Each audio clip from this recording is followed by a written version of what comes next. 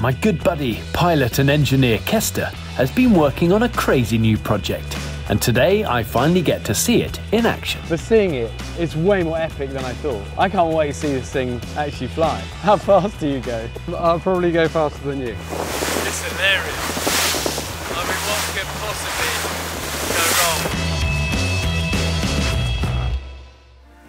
wrong? Okay, so I'm on my way to meet a great friend of mine who I've done a lot of adventures with over the years. He's helped us on Running Wild behind the scenes, get ready for things like paragliding and paramotoring. He has flown all sorts of crazy machines all over the world. But one thing he's never shown to anyone yet is something he's built himself. I don't think there really is a word to describe this apart from it's like a cross between actually I can't even think of words. Come with me, check this out, you'll love it.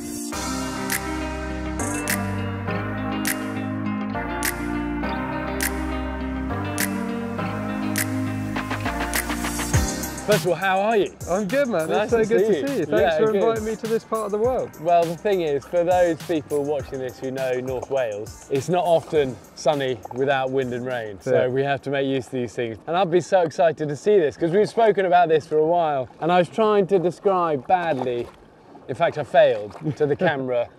How would you describe it? So it's a ground effect aircraft. You're using the cushion of air that's then trapped beneath the wing and the surface of the water to gain efficiency. So just like a seabird glides close to the water to save energy. And just that's an inspiration for me. This is like a tarpaulin. It's pretty basic stuff. I reckon it's like a cross between a seaplane, a pedalo, a paramotor, and then something Danger Mouse might have flown. Yeah, well, the Russians built Aquaplanes years ago. They were huge things, and that is another inspiration for me building this. So I don't have to have very big wings either. Small amount of power, small wings, and I can go pretty fast. I mean, it's so cool. It wasn't like you saw somebody else doing this. No, this is just, I love making things fly, and I've been thinking about this one for a long time and it's finally materialized. Well, I know you've always spoken about it and it was hard to kind of visualize, but seeing it, it's way more epic than I thought. I can't wait to see this thing actually fly. Are you okay to fly it? Yes, should we go? How fast do you go? I'll probably go faster than you. Maybe I'll loop back round. So basically it's a race around the island. All right, perfect, you're on. What's the forfeit? Drinks tonight.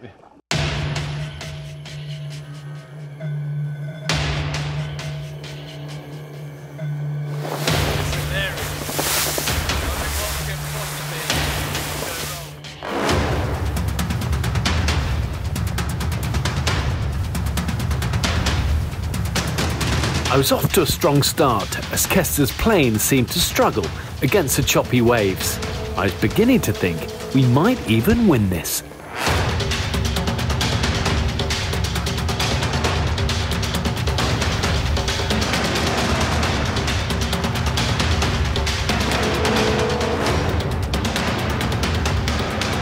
But it looks like I spoke too soon.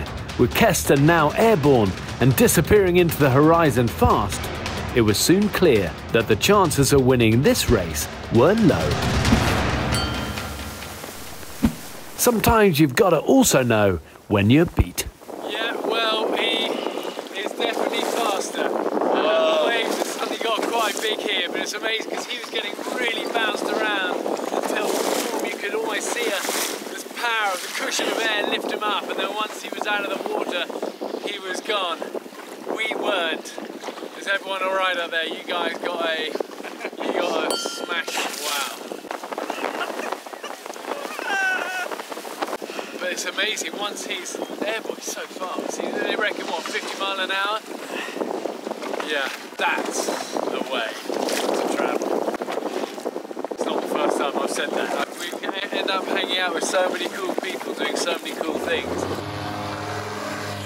It's like I always come back. I go, honey, we're ditching the car, we're getting a new method of transport. And it doesn't always pass the family litmus test. Hey boys, the school commute has just had a serious upgrade.